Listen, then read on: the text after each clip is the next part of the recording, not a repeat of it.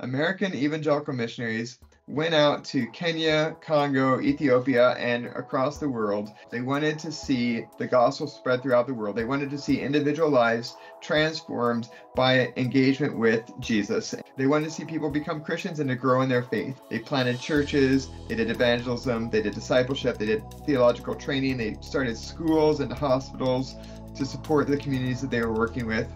But in the meantime, accidentally, they ended up having a huge influence on the cultures that they were a part of. And as those cultures developed into independent countries, the people that they were involved in educating, serving in hospitals, pastoring, they end up becoming the leaders of these countries. And as a result, the missionaries, by pursuing these religious aims, end up having tremendous influence in the politics of these newly independent countries. And as